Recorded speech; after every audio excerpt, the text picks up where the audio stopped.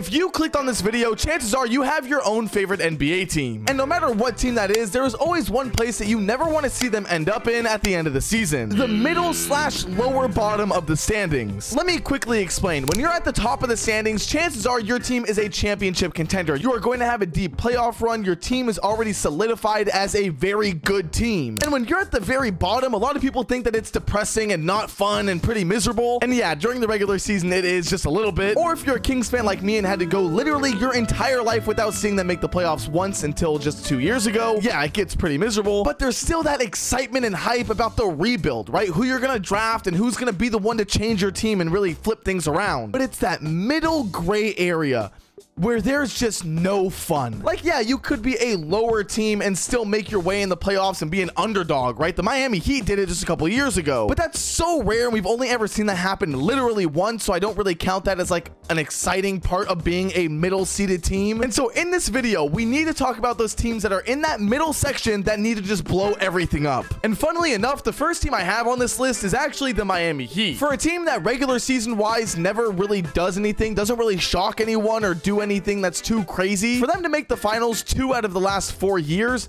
yeah, it's kind of fucking ridiculous. And I know I'm gonna get some hate putting them on this list because they have done exactly that. They don't do anything in the regular season, but when it comes to the playoffs or the play-in tournament, they will always prove everyone wrong. And you know what, Miami Heat fans, I hope they do. I love seeing this team perform. Bam Adebayo and Jimmy Butler, probably the most underrated like duo that we have seen in quite some time. I mean, this team is special, but with Jimmy Butler getting older and we don't know how long he's gonna be in Miami for, right? There's been some rumors about him wanting to go elsewhere. I just don't know how much longer you can hold on to this feeling of like, we don't have to perform in the regular season, but the playoffs, we will come through, because at the end of the day, the East is getting better. Like, they are getting damn good. The 76ers have upgraded with Paul George. The Knicks have upgraded with Mikal Bridges. The Celtics are the reigning champions. You can't count them out of any conversation. So I feel like with this Miami Heat team, you're almost living too much in the past. Like, the East is just too good. You can't. It's just not going to be possible. I don't want to say this, but one of those finals runs was the bubble. I'm not going to expand on that, okay, but I am going to say that one of them was the bubble. The other one, the Nuggets series, that's great. So as controversial as it might be to all the Miami Heat fans that are watching this video, yes, I do think that they should just blow it all up. And that doesn't mean trade literally everything, but I think just reset things, right? That means getting rid of Jimmy Butler. Maybe that means getting rid of Bam Adebayo, whatever it takes to kind of reset your team. But if there's one thing about the Miami Heat, it's that they are always going to be the franchise to find just the most untapped talent and become good within the matter of a couple of years, right? That's not too big of a worry. Next up on this list is actually the LA Clippers. And I know it's a bit premature to talk about them since they just got rid of Paul George and we haven't really seen them play without him. The Clippers are keeping this team together for one reason and one reason only: the Intuit Dome. And I don't blame them, because I want to go to that arena and watch Kawhi Leonard play as well, but they're not going to be a good team. Kawhi Leonard,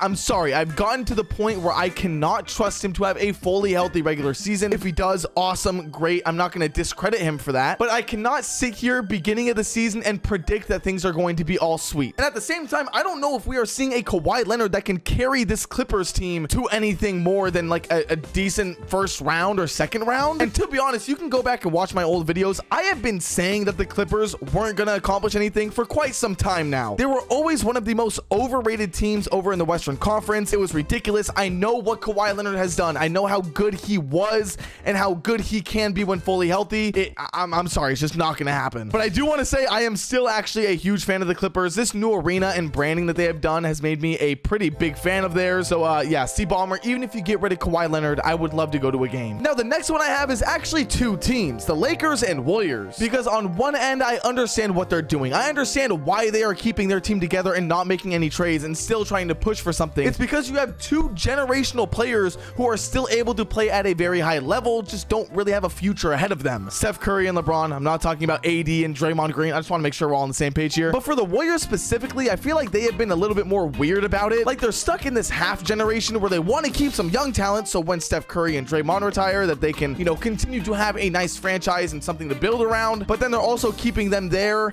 and not really like using them to do anything else. So they're not really selling the young talent to get older guys to help Curry and Draymond. Like, it's just a weird situation, right? Whereas the Lakers are just all kind of old as fuck and drafted Bronny for, you know, tickets and jerseys jersey sales. So I do understand both of their situations and why they are still trying to contend and be a mid team, but still, like, you know, you just gotta blow shit up soon, right? At least next year, maybe the year after. The final team that I have, at least on my list that I prepared here, is the New Orleans Pelicans. Probably the most controversial pick that I have on here as well. Yes, I know it sounds crazy, and it's just gonna look like I'm a hater because they beat my Sacramento Kings 6 times in a row. I swear I'm not mad about that. I just have a feeling that this team has never gotten enough time together to really develop anything real, right? A lot of the time that Zion Williamson was out, he wasn't around the team. He wasn't really doing much. I remember he got called out for not being around his teammates and not pushing his chemistry, and they were kind of like, well, shit, Zion's on the team, but he's never here. But then as soon as Zion comes back, it's like Brandon Ingram is out, and then this person's gone, and then, you know, Jose Alvarado's out, and it's just like,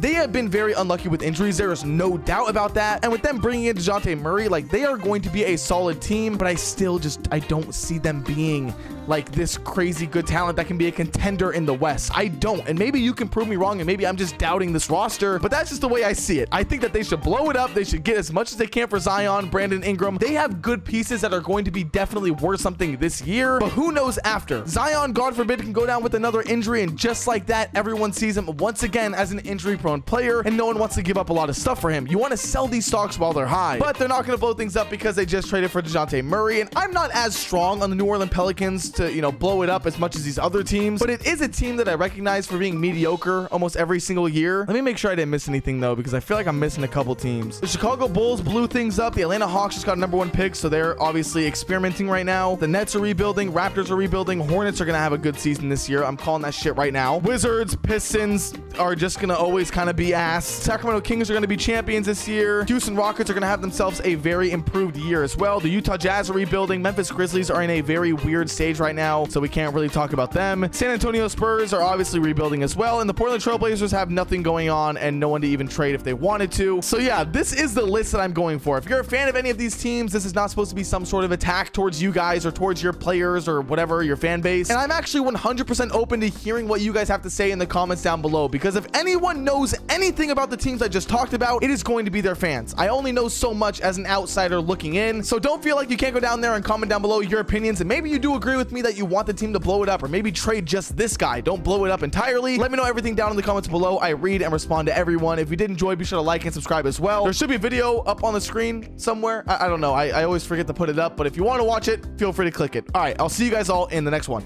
Later.